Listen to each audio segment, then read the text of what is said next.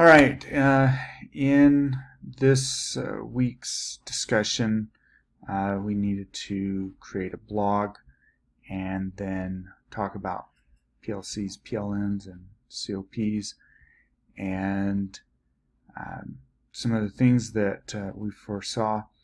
I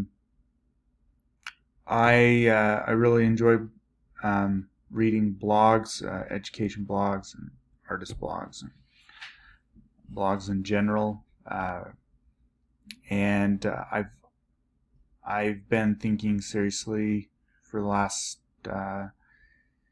couple of years of creating a blog, if nothing else than just to kind of process my day of teaching and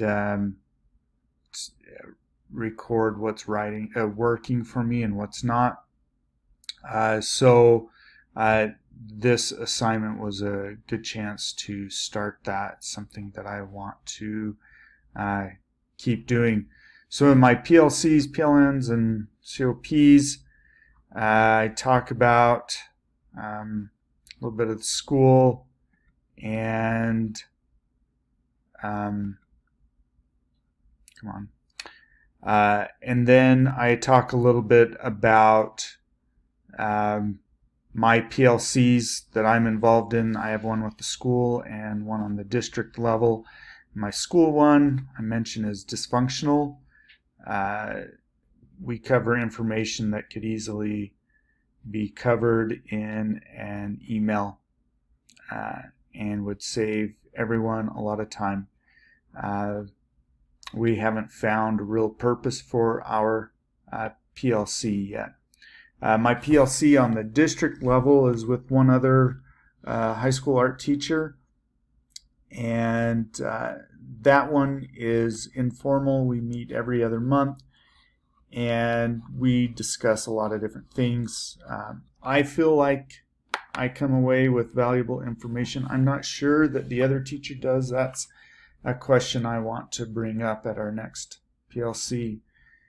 As far as my PLN goes, I'm still working on it.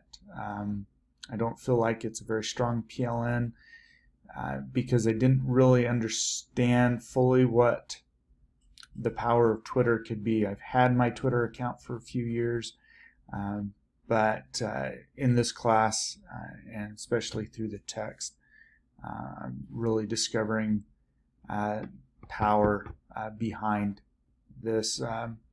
I'm a part of a couple of Facebook groups, and then I follow some designers and photographers on Instagram.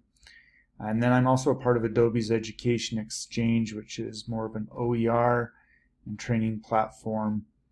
But educators and other professionals can connect through comments and so on. As far as my community of practice goes, I'm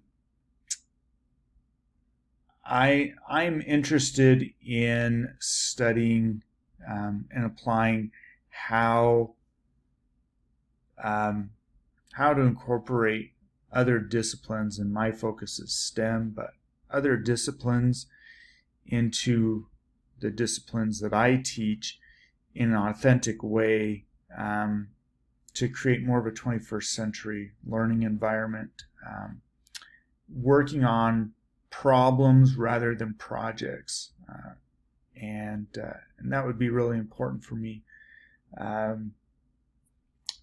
The reason I chose Blogger over EduBlog, I used EduBlog and I like it, but I hate it too. And since my school, my district is a G Suite, I just went with Blogger. It just makes it a little bit easier.